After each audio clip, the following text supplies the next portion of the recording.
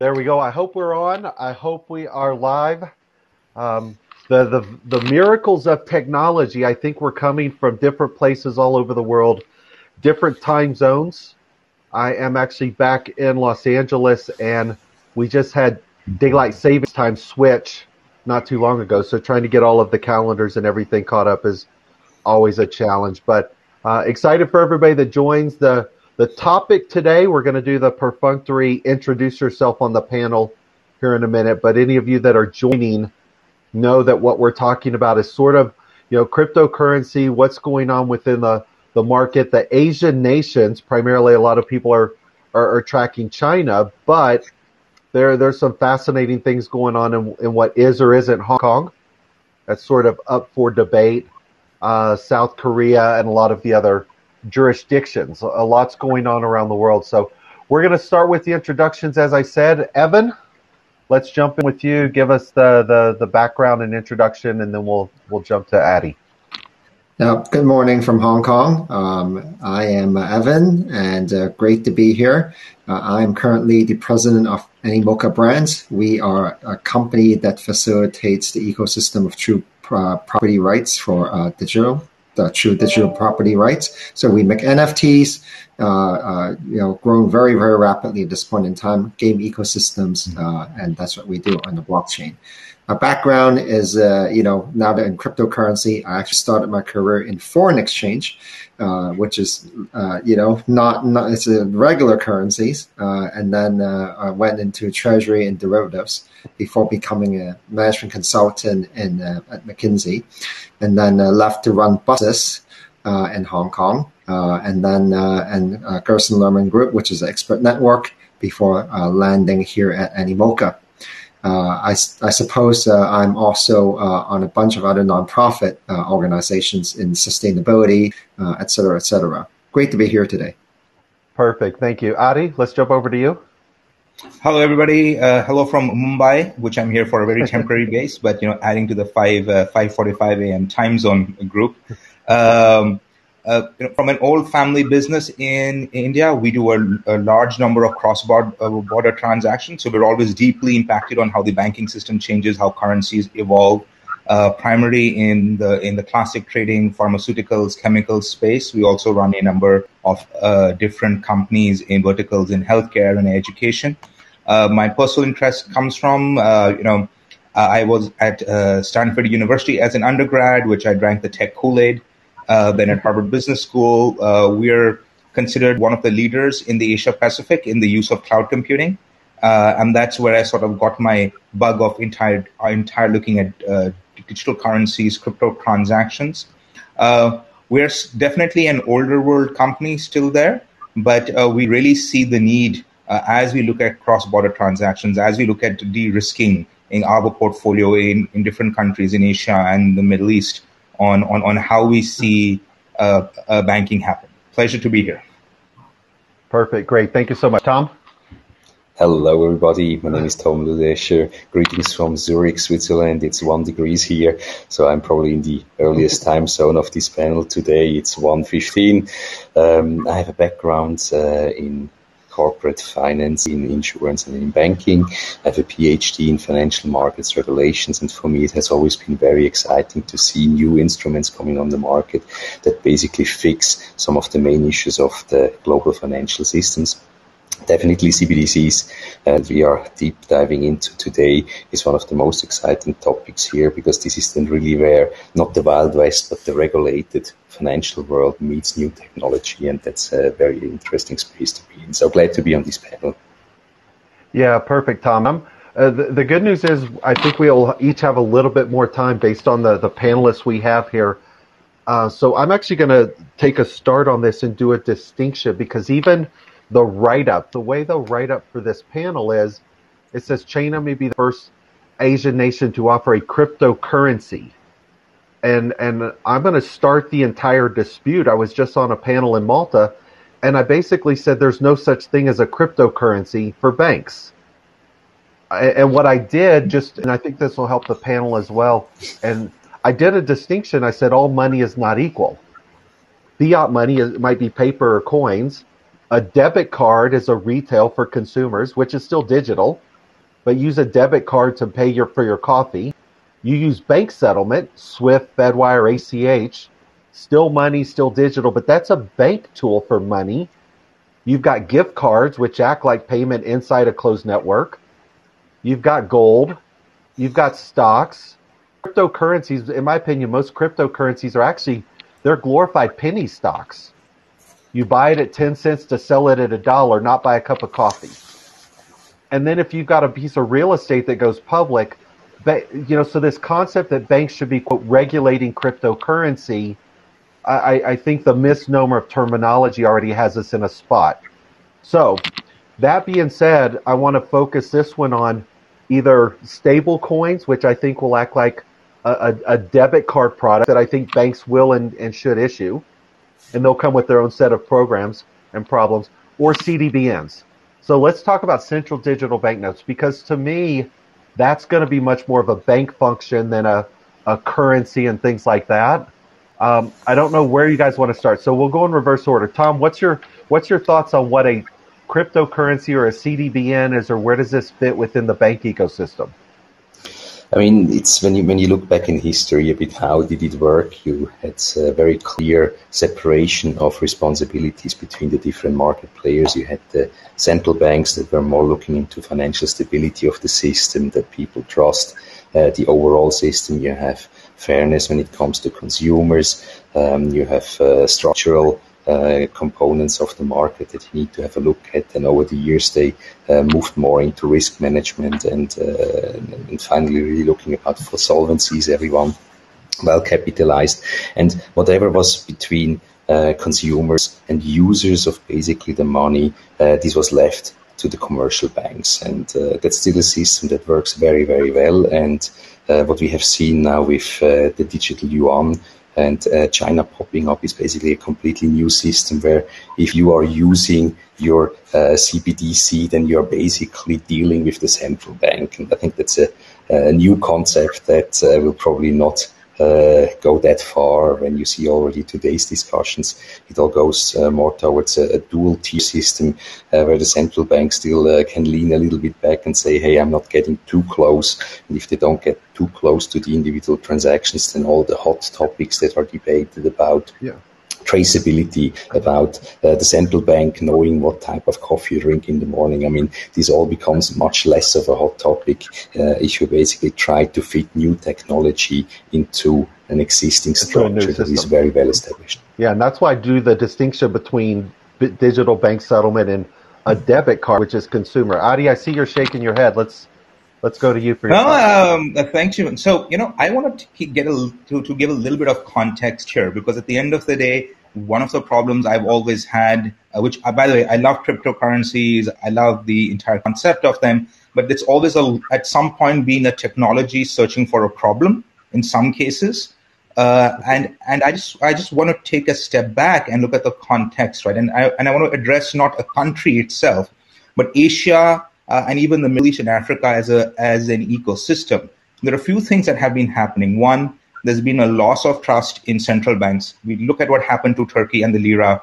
We've seen this time and time again, where you have businesses like us who do a lot of cross-border transactions, where we have massive currency exposures, where we're only flying and trying to settle transactions in a few select currencies. And that's usually right now the US dollar, not even the euro. Second, there has been in my opinion, a rush to regulatory systems for banking to the bottom of the barrel, right? Where you have, every week a new KYC norm coming out, there's new costs involved. If you look at SME banking, even though we have so-called SWIFT 2.0, ACH, Fedwire, all these settlement mechanisms, the actual cost to the end users has been going up and up and up. Foreign transaction fees have been going up. Banks have been loading on the cost for their regulations on the end. The type of questions that you get for every normal transaction, there's always, okay, why did you do this? We've done this 100 times. Why are you asking now? On the other hand, I think even central banks aren't happy. They're seeing, if you look at China, you had the entire shadow bank problem. We still have a lot of informal money lending and cross-border transactions as a reaction to what's happening in the banking economy. And that's in fact increasing. If you look at a country like India, post demonetization, cash in the ecosystem has actually been going up at a staggering rate because banks are just unable to sort of capture the customer service that it is. And the central banks are frustrated because the levers, for example, quantitative easing that they're trying to do, really understand where and what transactions are happening in the economies. So they lose that data as you go M1, M2, and you filter down through the banking system.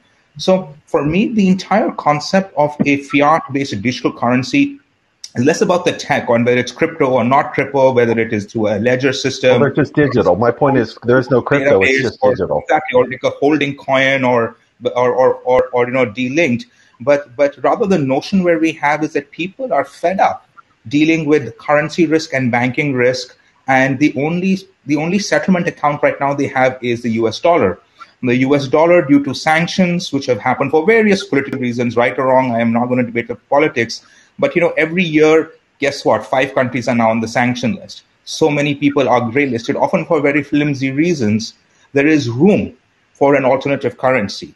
Now, unfortunately, given the size of the digital market, and for example, look what's happened to USDT Tether, where it became a transit currency just between cryptos, right?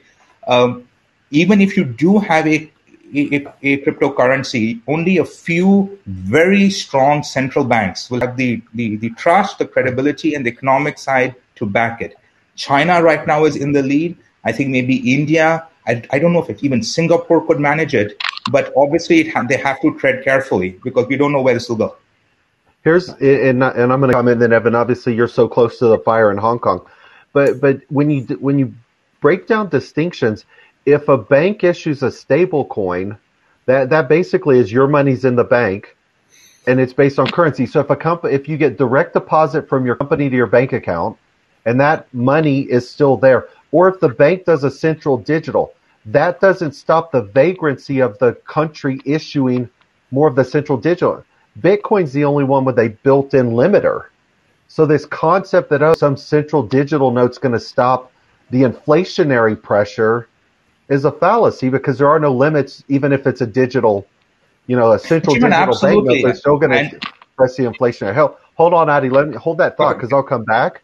Let me have Evan jump in, especially with Evan being so close in, Hong Kong and what I would say close to the fire. Evan, what are your thoughts? Well, the concept of CBDC, it's a crypto. It's a little bit different from what the crypto community would consider as crypto, right? So, you're going back to the whole concept of currency. I mean, you get ultimately what crypto is really heading toward a decentralized system. That's the most important concept in true decentralized world in crypto, which is really heading towards what we call bankless. There's even a podcast called Bankless, right? And ultimately, what it is that I agree with Adi that there's a general problem of trust in the monetary system, especially with the worldwide many governments, especially in the Western world, printing money, right? And then obviously in the last few years there seems to be some heading towards some degree of decoupling in economies, but in reality, economies never decouple because we're already so intertwined together, right? Now, the digital payments already exist, right? And as Stephen, you said, right? It's not like that there's anything new here. What's the value add for all of this stuff, right? I mean, to me, what this is, if you talk about CBDC in particular, is really about, it's really around, I don't know, it's really about the control monetary policy as much as about sort of access and programmability, right? So there are if you look at China, right, for instance, especially given where I'm here. By the way, Hong Kong is very different from China, even though it's still one country within that. It's different, completely different monetary systems. But you look at the digital penetration in China in terms of payments is the highest in the world, right? So people don't carry wallets in China. If you go to Shanghai or Beijing, they just carry their phones because if you go to like a restaurant and you kind of like you take out your wallet, what are you doing, right? Take out your phone and where's the WeChat Pay, right? It's really weird to be doing anything like that. So why is there still a push for CBDC or digitized currency? Well, the funny thing is that the banking penetration is lower than digital penetration, right? In many places, so 20% of the population still They don't have any banking services. As you issue CBDCs, it can go directly onto your phone, your accounts, which phone penetrations are very high in there. And of course, if you care about control, and, I think all monetary authorities care about control. It is about traceability, right? And you can talk about anti-laundering, anti-money laundering. You can talk about, things that are kind of like, you can program it so that it can do certain things, default risk go down, et cetera, right? So I think access is a big thing. I think ultimately, the control aspect is also a good thing. I mean, it's a tool to be had. And ultimately, I think China in particular really embraces blockchain as a technology to see what it can do. And as we all know, the elephant in the room is sort of, well, what is the relation of China with Western nations, right? With sanctions of the U.S. and all that, and just because you have a new president that seems to be a little bit more, open towards engagement in China, it doesn't mean that will always be that way with a new president or with the Republican Party coming back in. So if you have this payment gateway that is not reliant on SWIFT system, you could actually build these bridges that are not going to be U.S. dollar reliant. And that's really important, right? It's not about China doesn't want to have necessarily going to have we want to replace the U.S. dollars as a reserve currency. It's nearly impossible, right? At least not in the medium run. But what it does allow them to do is to allow the transactions that can take place without dollar being in the middle of it. Yeah, let's talk about that for a minute. And Tom, I'll roll up to you and then back down to Adi, and we'll kind of let you guys take the different lane, because that's what I talk about with digital. I say your debit card's already digital, but it's not programmable. And as you mentioned, Evan, some of the program is around monetary policy and money laundering, but it also can become more nefarious. I use the example in the U.S. that eventually we may end up all with free health care, but with free comes limitations, where if the government doesn't want you buying a drink of alcohol after 9 o'clock or more than one pack of cigarettes a month, there's limits on the control. When money becomes programmable and control, I think the banks are much more interested in the control points than they are about some of the other ones. There's more. The banks have been fined more for money laundering than the amount of money laundering that's gone through crypto. So the banks don't really want to solve that problem, but the governments want control. Let's roll up to Tom, and then Adi will come back to you, because we've got, with the number of panelists, we have a lot more time. Tom, where do you see it going in terms of why do you think the countries are interested in it, and what's the good and the bad? I mean, it's at the end of the day, it's all about the data. When you sit on top of a system that basically has an auditable track record of whatever happened with your digital currency when it was used by the different participants in the system, this is something extremely powerful. I mean, this is much better than in the past when you had credit card data or when you have e-wallet data and you try to figure out something useful from it. If you really have the big picture of your entire payment system, it's a whole new dimension of data accessible. And the question is now, who can do something good or bad with it? And I think we have heard terms like the financial inclusion. Clearly, if you make a payment system more accessible, not only online but also offline, that you can just link to phones and transfer a CBDC, if you help people to have lower transaction costs, finally payments, that's the lubricant of your trade, of your economy. If you make it cheaper, everyone wins at the end of the day. But in return, there is a brutal transparency, a brutal traceability, and the one sitting on that data, he knows. And the question is, how do you control this? And the Chinese model with the digital yuan is clearly that the government sits on top of that data and they have the transparency. There are, however, also a different model how you can handle it, particularly with the two-tier models. You can basically say, okay, I put a controllable anonymity layer in between central bank and commercial bank. So technically, it's doable. If you want to have more anonymity for the transactions, you can do it. And for me, the most exciting moment will be if we will have some of the more data protection, sophisticated countries like, for instance, Europe. When you take Europe with the euro, and the euro is the second largest reserve currency, it's the second largest trade finance currency, it's the second largest global payment currency. So they're always following closely or a little bit more behind the US dollar, but they have GDPR. And imagine now if you basically pair a fully traceable digital euro with the GDPR, very strict world-leading data privacy rules. This is dynamite, and I think that's also why Europe has just announced we are now starting to look into a digital euro earlier this year, and they gave themselves a 5-year time horizon because this would be really a big task. But for me, this is the way to go. At the end of the day, you need to trust in the system, as the other panelists have very well pointed out, and you can only fix that trust if you're not abusing the power of the data that you get. Yeah, and that's my joke as well. Like, cryptocurrency is not really a currency for most of it, and there's no such thing as a blockchain company. At the end of the day, you're a company that uses blockchain, and that underlying technology is what enables all of these different programmable layers. I'm going to make one comment to Tom, then Nadia, I'm going to turn it over to you because we've got time. This comment, Tom, you made about, it should be the promise of crypto for the longest time was, the transaction costs are lower. You know, I just had to send USDT Tether. It was $68 to send something that would cost me $25 in a wire transfer through the bank. So there's this fallacy now of cost where I'm like, where's this cost coming in the system? Because it's supposed to have been this great democratization and compression of transaction fees, and it's not. So there's still a lot of work to be done. Adi, I'm going to turn it over to you, and you can jump in wherever you want. Sure. Couple of quick responses. One, I do want to give a perspective of someone who's grown up in emerging markets.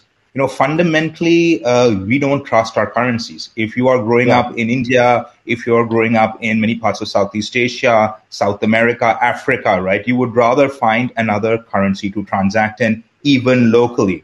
I mean, if you look at Venezuela, if you look at Brazil, so many countries, Argentina, where people are using cash US dollars in their local markets to transact because they can't transact in their local currency because they don't trust it.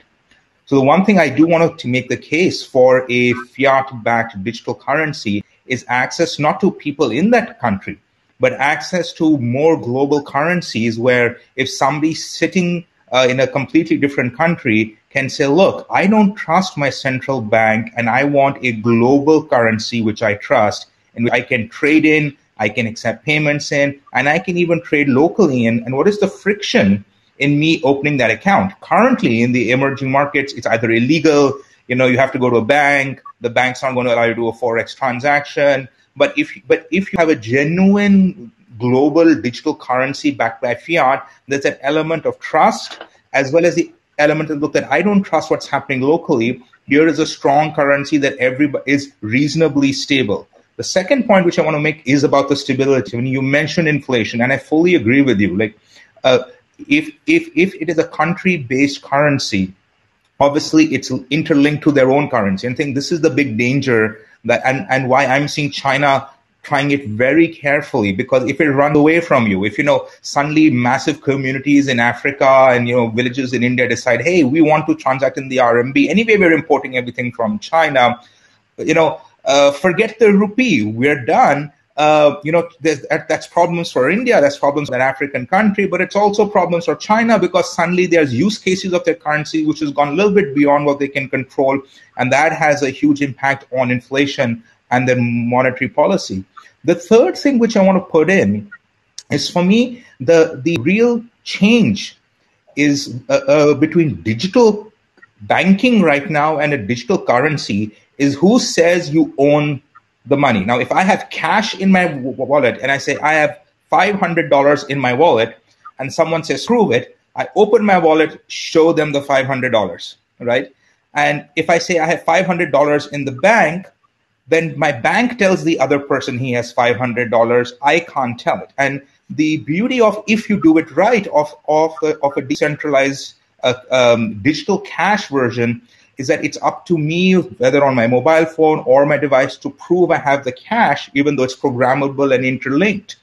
rather than really saying that, hey, the bank says I have this money and can freeze those accounts, can pause them, can sanction them, can do all of that, even if so many countries are just doing a simple cross-border transaction. The last thing I want to end on is the control. Now, I'm a big privacy person. I completely agree, with Tom that if you have a strong privacy digital currency, you're going to see a lot of people gravitate to it for personal transactions. But in terms of business transactions, I'm sure a lot of people would be willing to give away control for better ease and access. If you look at, for example, the UAE, I walk in from immigration with facial recognition. I walk out in facial recognition. I don't scan a passport or a card or anything, obviously because the UAE has taken my picture and it's comfortable enough being able to track me in many places. But I get services against that, which makes my life easier, which gives me government services and transactions, and that's always going to be a trade-off. And I think central banks will have to prove trust and responsibility over time, not just to their own people, but to the global community if they're truly going to try to launch what I would like to call global accepted currency transactions. China may just decide to say that this is only for our people. If you look at what happened to the Bahamian sand dollar, which was one of the first thing, they had to limit the number of people. You had to have a local number. You had to have a wallet there. So all these controls will have to be brought in. Yeah, and Evan, I mean, this is a lot with, again, the panel was on China, but I think it's broader than that. Just as Adi said, I think the banks are going to go their own central digital for a myriad of reasons. I think the stable coin will be issued to perform a different function. And I think a lot of the banks and countries are going to have their own digital token equal to whether it'll have to be pegged to something. So if it's pegged to a US dollar, it'll just atomic swap across, banks, just like a swaps across currencies now when you do bank settlement. What do you see going on your side, Evan, within the region around, is there talk within Hong Kong around what China's trying to do with this? Are there concerns? I haven't been back there in 2 years because of obviously what's happened. I'm just kind of curious, what's going on within the walls of Hong Kong in conversation? Well, Stephen, you haven't been in, we haven't been out, right? So, yeah, exactly. so the equation is pretty similar. So, no, I mean, people talk about CBDC. I mean, Hong Kong will likely issue it's going in that direction as well in terms of digital currency. But at the end of the day, as you said at the beginning, it's not anything new. But China's currency, renminbi, is not freely convertible under the capital markets anyway. So it's going to remain that way. So there's capital controls. And naturally, it bans cryptocurrency and wants to issue its own because of that, you don't want capital flow. But Hong Kong is different. Hong Kong has a convertible currency, which is pegged to the US dollar, right? So, at the end of the day, you sort of look at sort of what is a central bank cryptocurrency versus what is a general cryptocurrency.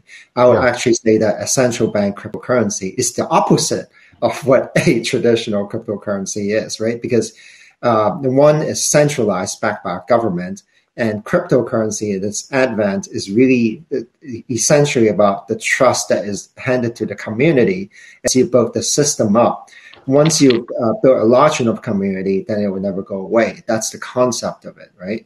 So a blockchain is supposed to be, decentralized, unhackable, and in the way that it's constructed in proof of work algorithms under Bitcoin and Ethereum, it is really quite difficult to hack, right? Almost impossible, unless you have 51% of the overall system agreeing on something, which is impossible. But then it gets into all these issues that you talk about, Stephen, which is, you paid $68 on gas fees to do the simple transaction, is really what is happening with the congestion happening in proof of work protocols, right? And now, obviously, most of what's happening in terms of what the innovations that's built on top of Ethereum or Ethereum-based systems are layer 2 side chains, right?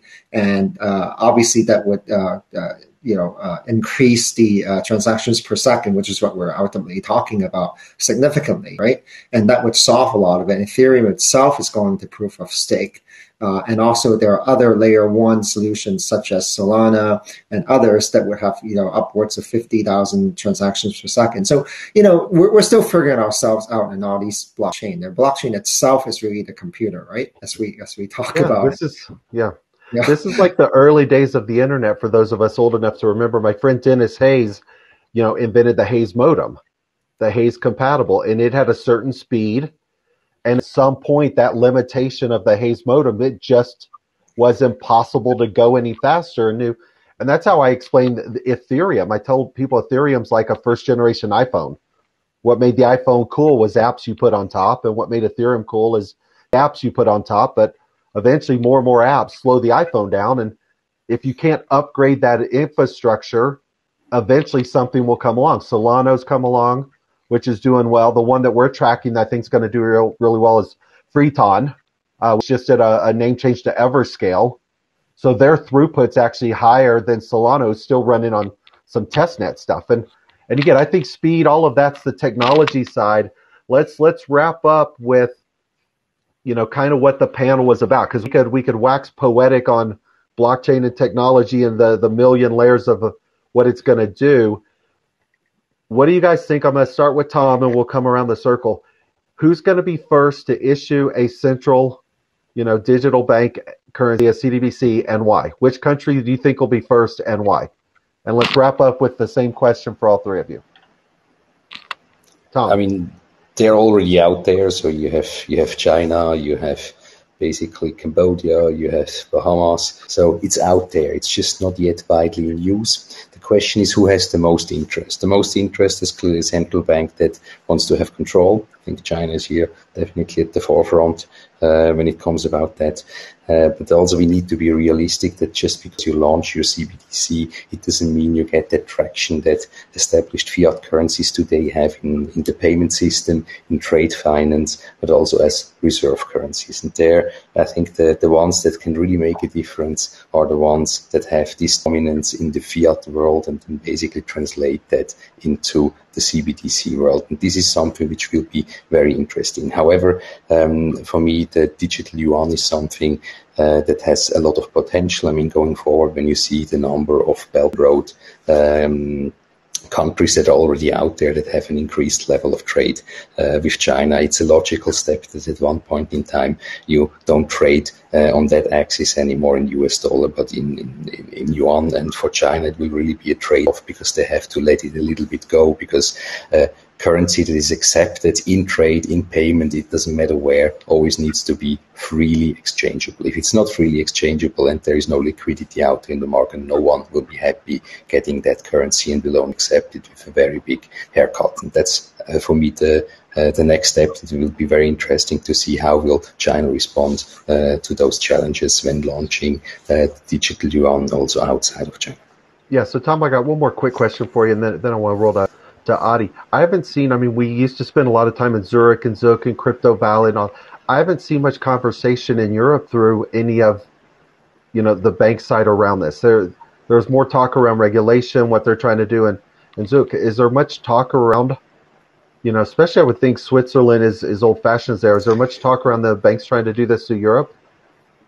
When you have a look, I think today almost 90 central banks are already experimenting with proof of concepts for CBDCs. So I think there are only a few left that don't do work on it. The question is more, when do you launch it and when is Typical it ready? Europeans, they're doing it and they just don't talk about it. They just do it and don't talk about it.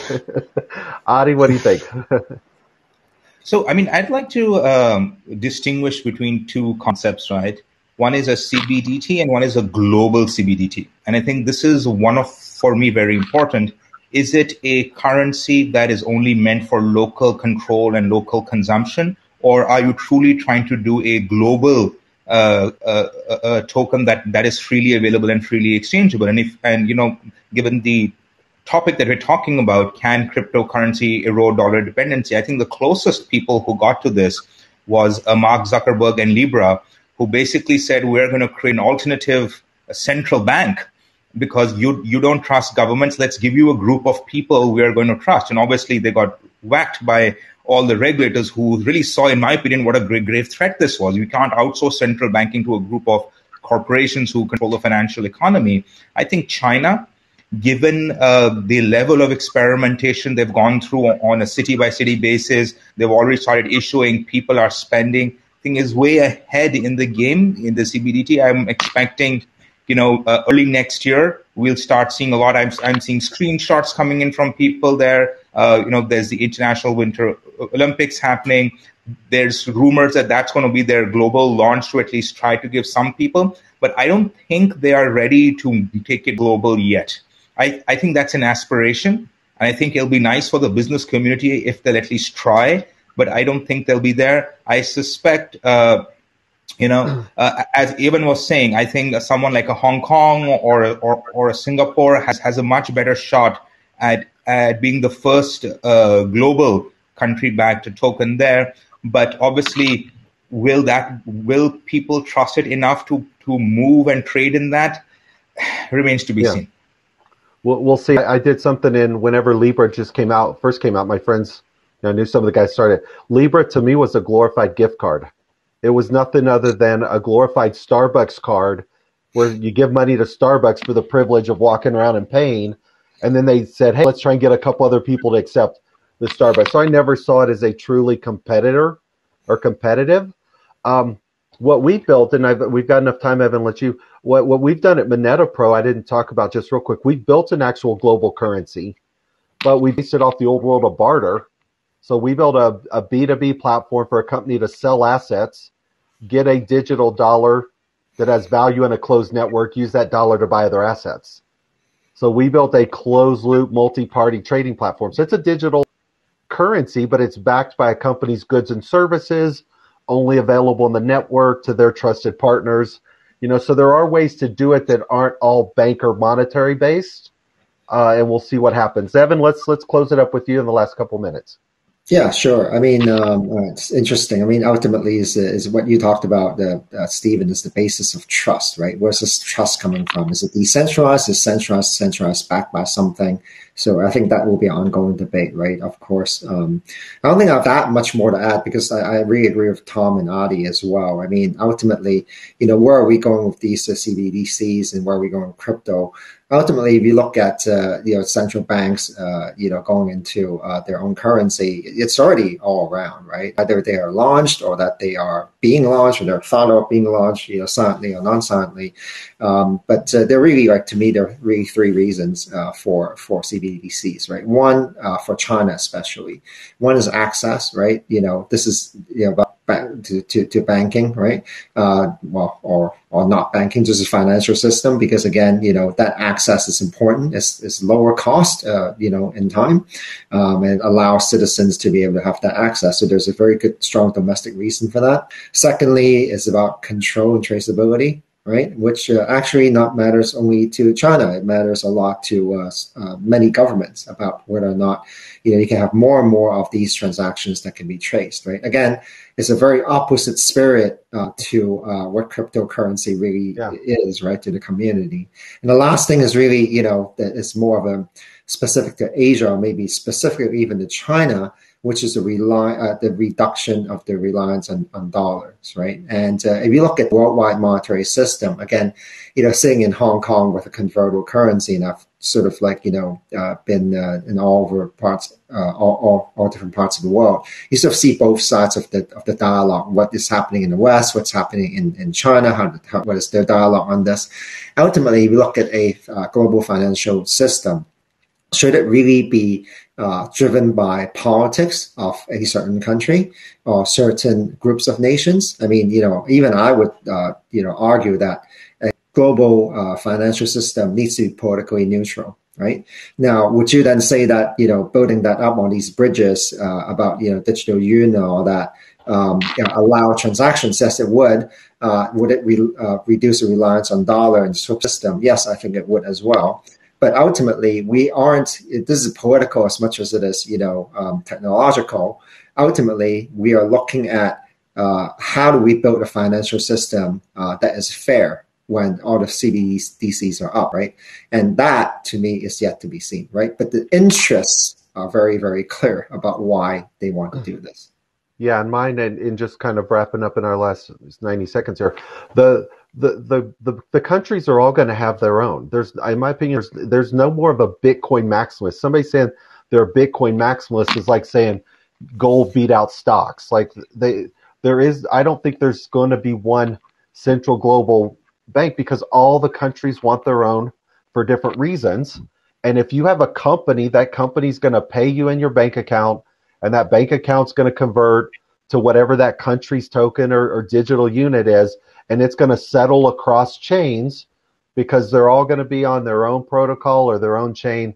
So I think, as we said as a group, I think there's different reasons countries want to do it, but they're all going to do it, and they're all going to do it on some technology, whether it's their own or somebody else's, and it'll just swap across. 2 minutes left. Last thoughts, 30 seconds or so, Tom?